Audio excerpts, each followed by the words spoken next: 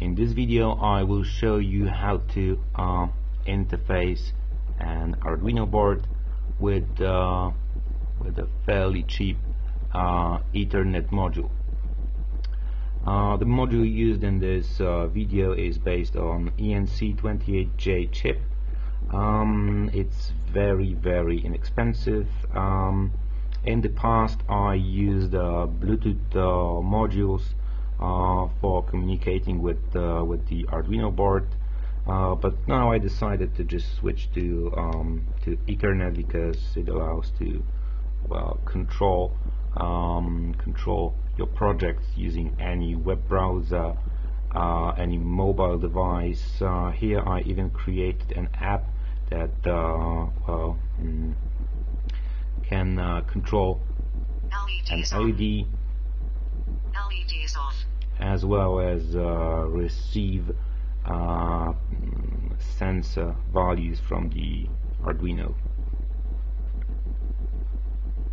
Well, 25,56 degrees centigrade.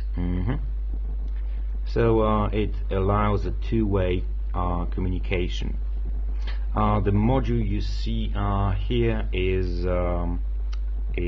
based on the ENC28J chip, and well, it's not the standard Arduino Ethernet shield. The standard one uses the WizNet chip.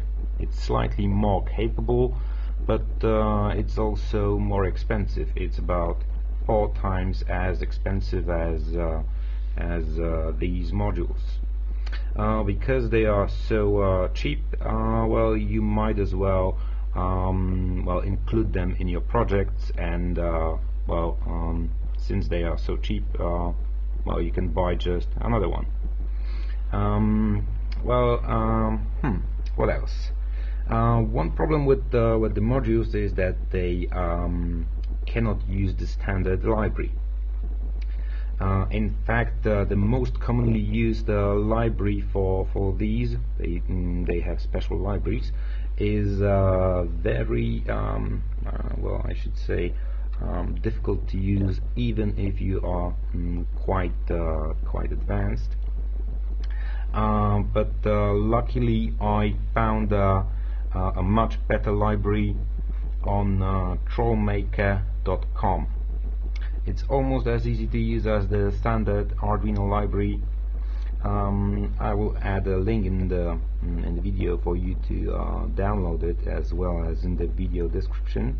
So I will describe how to connect the module. It uses the SPI bus, and I will also show you the circuit used right here, so you will be able to switch an LED on and off, as well as check the temperature using DS18B20 temperature sensor.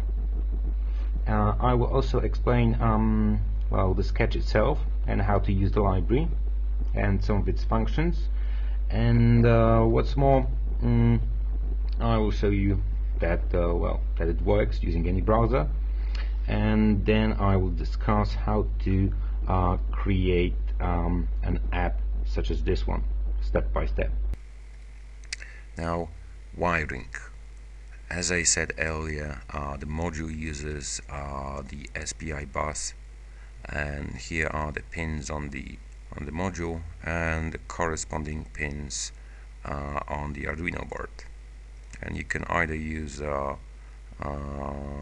SPI pins such as digital 10, 11, 12 and 13, or you can use the same pins doubled as the ICSP connector. Here we have the part of the circuit responsible for getting data from the temperature sensor, and here is the LED. What's more, the Ethernet module runs on 3.3 volts, not 5 volts, but the rest of the pins is 5-volt tolerant, so that doesn't require any level shifting. The modules require a special library, and the most popular one, the most commonly used one is this one, but it isn't very easy to use. I found a much better one on trollmaker.com, and the library itself is in fact two separate libraries. If you experience any problems with using them, try to get rid of this character from the folder name, as I did, and well, if you do it, if you get any error messages and you remove it, it should work. Now that's the library. Now let's discuss the sketch itself. As you can see, you have to include both of the libraries, as well as here is a library for the digital temperature sensor, and the first important part is here. Here we define the MAC address of the module. It has to be unique for your network. Here is the IP address. Again, it has to be unique. Here is the port. Here I initialized a serial port for troubleshooting of the temperature sensor.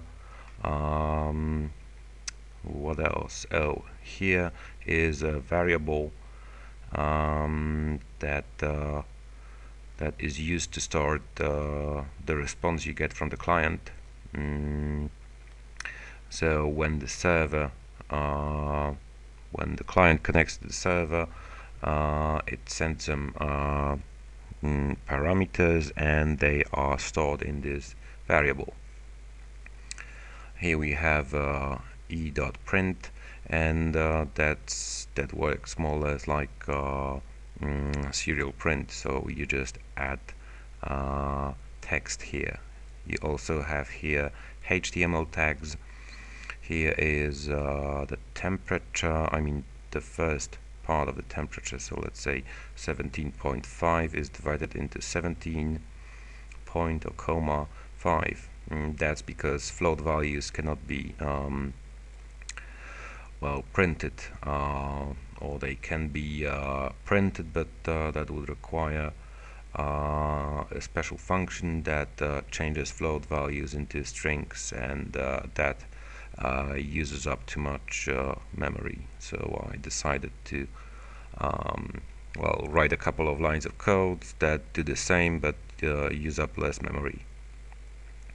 Here is an interesting part of the web page that the server creates. It's a link. When you click the link, you get this command off, and here we check whether the variable is the same as well, what we have here. If it's the same, then the output pin goes high, so the LED is on, and the server then prints that the LED is in fact on. This is the same but for switching off the LED.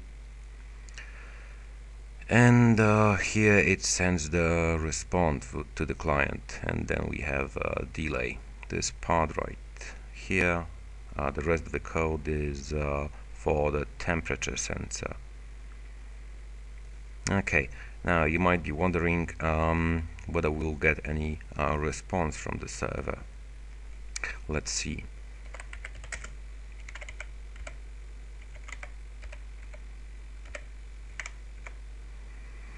And as you can see, we get the response, so it works. Now this is the web page, and as you can see here we have temperature, and here is the first link. This one switches the LED off, this one turns it on, and well, that's all as far as the sketch in the library is concerned. Now we'll discuss App Inventor. App Inventor is very nice because it doesn't require any coding skills. Well, it requires coding skills, but you don't need to know any programming language to use it, and in fact you just arrange blocks and edit them to design an app. Okay, when you this is the first window you will see.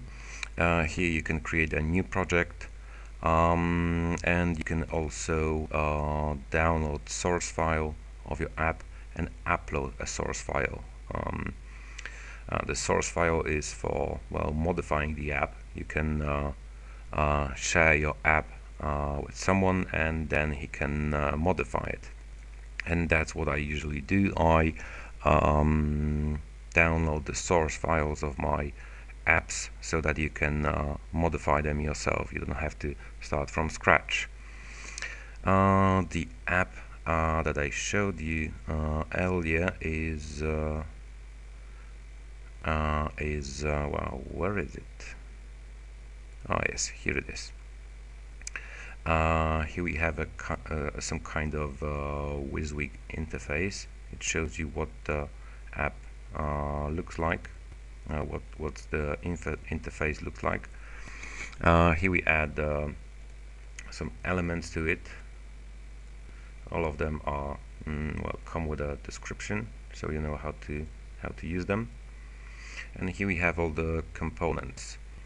So this is the first button, the second one, the third. Here we have a label which isn't visible at the moment because it's well, I made it hidden for a reason. Here we have a checkbox.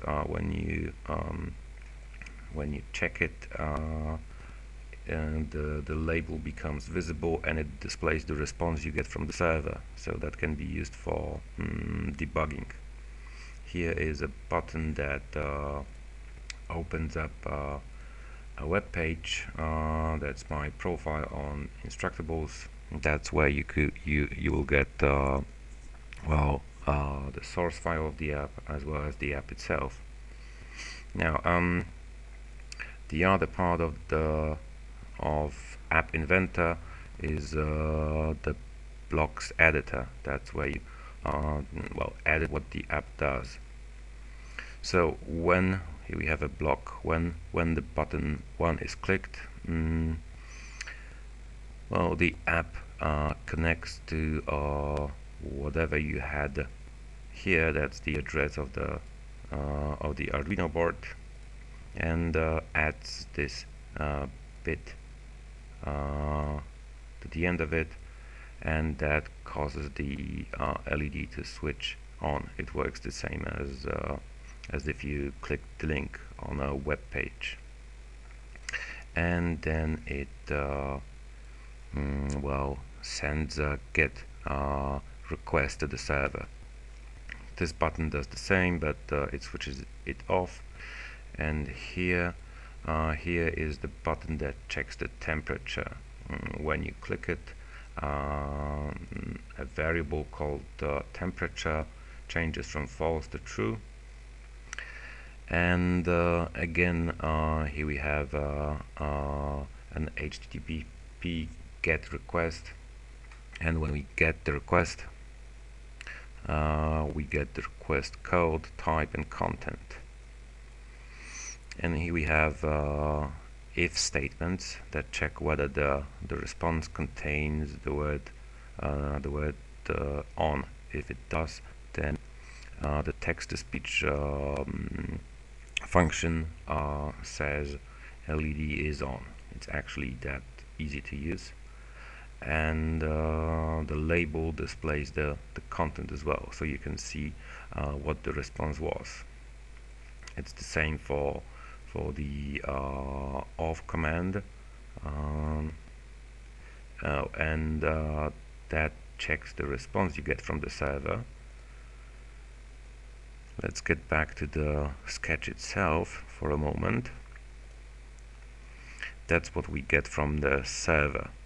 So when the LED is on, the server prints this LED is on, and the app well, looks for this response for this word on in the response, and then it says that the LED is on.